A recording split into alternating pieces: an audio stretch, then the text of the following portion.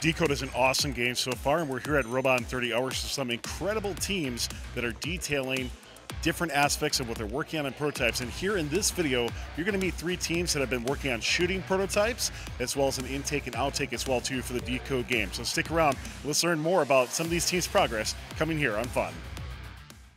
This video on Fun is brought to you by our viewers, supporters, members, and also in partnership with the following. Take on the DECODE season with AndyMark. FTC teams can discover great components such as AndyMark's 3-inch Mecanum wheels, programmable servos, sensors that detect distance, color, orientation, and many more solutions for your team. Find this and more at andymark.com and count on AndyMark for the reliable service that teams expect. For over 100 years, Kettering University has offered a better education because from day one, that education has been built on hands-on, co-op learning. Kettering's impressive alumni network includes founders, presidents, CEOs, and frontrunners who have a reputation for transforming industries with their resolute leadership. Apply today at kettering.edu/first. My name is Ranveer, this is Raphael, and this is Eric, and we're part of Team 26691 Thunderheads. So here we have a simple outtake design that we've developed. We use these kicker wheels and this motor to release the ball at a certain angle to try and get it into the goals. All right, so we can run it now. So yeah, so as you can see, currently it shoots pretty parallel to the ground. So we're working on creating a design that can make it diagonal. And now we're gonna move over to a separate design that we've created that's an intake-outtake design. Hello, my name is Raphael, this is Eric, this is Samarth and Ranveer. We're from Team 26691 Thunderheads, and this is another of our prototypes, and this will be functioning as an intake and an outtake. So for the intake part, we come down, these wheels spin, and as soon as we make contact with the artifact, we intake. And now this can hold, it holds it right, it's very stable. So then we can rotate this mechanism around to a different angle, at which point we could spin the wheels another way to outtake it, like that.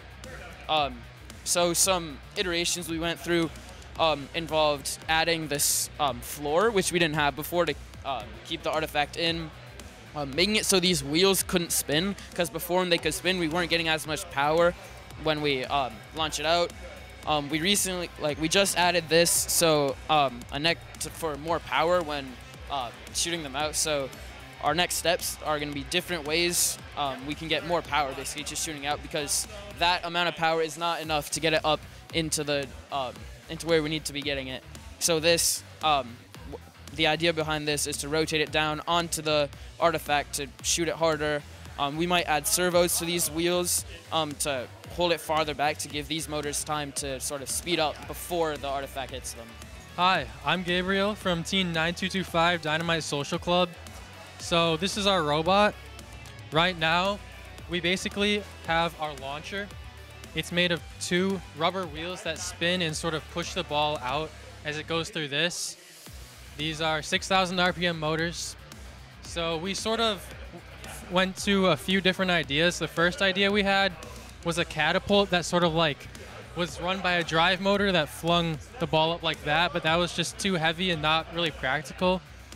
So we went to this idea, and right now we don't have an intake, but we do have a pretty functional launcher.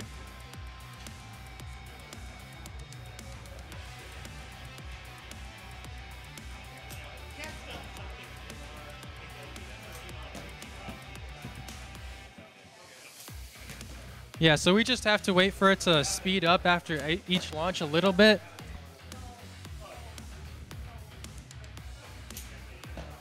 And it works somewhat consistently. Hello, I am Tyler from Team Laserbots 20293. We started off the robot in 30 hours by designing a shooter that would launch the ball. We built a basic chassis to start off with beforehand, just to mount the thing. And it's pretty simple. It's just 2 wheels hooked up together. Chase, if you want to spin that. And then we are using 1,000 RPM motors in there currently. Later, we would like to use 6,000 RPM motors, but we don't have any right now. We believe that would make it faster and launch better, but right now it works pretty good.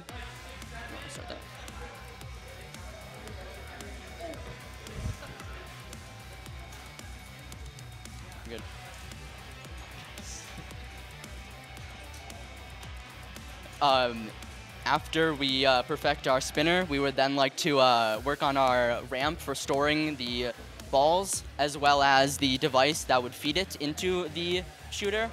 Those are our next plans for the Robot in 30 Hours. Thank you for watching Robot in 30 Hours. For more robot content, check out Fun's YouTube channel.